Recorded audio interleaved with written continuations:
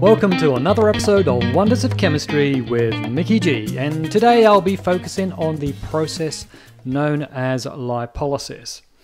Now, lipolysis is a catabolic process which involves the breakdown of fat stores known as triglycerides found within your adipose tissue. Here is a quick illustration of the major components that make up a triglyceride molecule. Let's begin with the glycerol backbone. Next, the three fatty acid tails. And finally, the three ester bonds that link these three fatty acid tails to the glycerol backbone.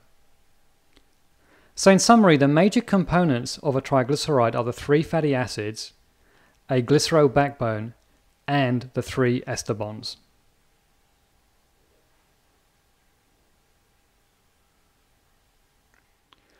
As stated earlier, lipolysis involves the breakdown of triglycerides. The process more specifically releases the attached fatty acids away from the glycerol backbone. In order for this to occur, each of the ester bonds needs to be cleaved by a process termed hydrolysis, which simply means breaking bonds through a chemical reaction with water. The whole process requires three separate steps. Each step cleaves one fatty acid away from the glycerol backbone until all fatty acids are liberated. The process also liberates a single unit of glycerol. In total, 3 water molecules and 3 different enzymes are required to achieve this outcome. In order to help guide you through each of the steps, I will be referring to each water molecule as HHO, colored in blue. Okay, let's begin with the first step. This involves the hydrolysis of the first ester bond. You will see that during each ester bond cleavage, the blue hydrogen atom on the far left bonds to the oxygen on the glycerol backbone, while the remaining blue HO attaches to the carbon on the fatty acid residue on the right. Here is an illustration of the products of the first step.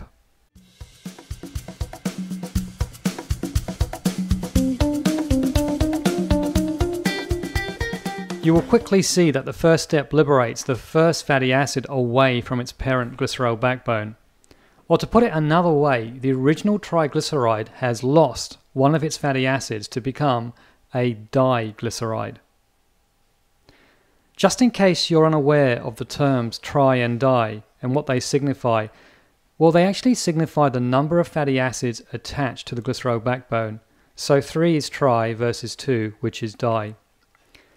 Finally, it's also important to mention the name of the enzyme required for the hydrolysis of this first ester bond.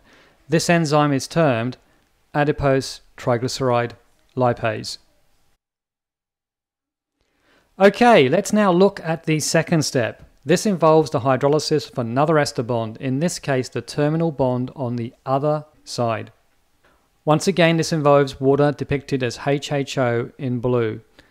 The blue hydrogen atom on the left bonds to the oxygen on the glycerol backbone, while the remaining blue HO attaches to the carbon on the fatty acid residue on the right. Here is an illustration of the products of the second step.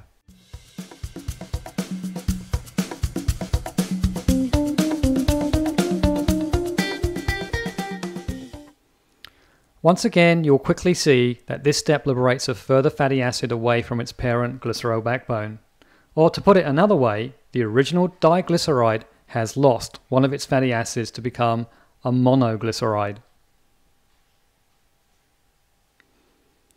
Finally, the enzyme required for this second step is known as hormone-sensitive lipase. Okay, let's now look at the third and final step. This involves the hydrolysis of the middle ester bond. Once again, this involves a water depicted as HHO in blue. The blue hydrogen atom on the far left bonds to the oxygen on the glycerol backbone, while the remaining blue HO attaches to the carbon on the fatty acid residue on the right. Here's an illustration of the products of the third and final step.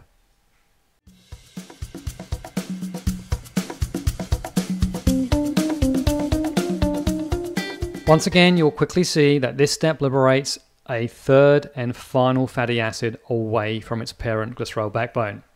Or to put it another way, the original monoglyceride has lost its one and only fatty acid to become the alcohol known as glycerol. Now the enzyme required for this final step is known as monoglyceride lipase.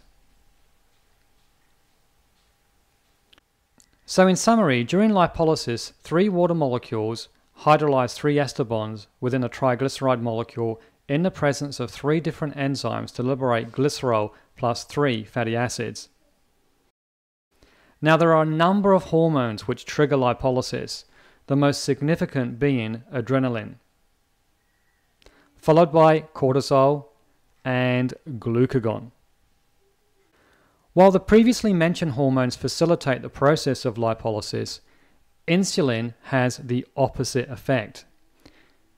In fact, it is frequently described as the most potent anti-lipolytic agent in the body. This is because it triggers the opposite process to lipolysis, termed lipogenesis. This involves the creation of fats such as triglycerides and their subsequent storage in cells found in adipose tissue. In addition to insulin, ketone bodies also suppress lipolysis.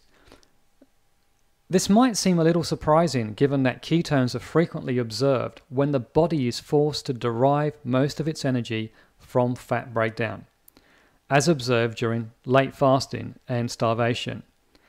It certainly warrants further investigation. Based on this, I will be unraveling how this works in more detail in a future presentation. So please subscribe and ensure you also select the bell icon to receive an update when it is released on my channel. Thank you for listening, and don't forget to click like if you have found this video to be useful.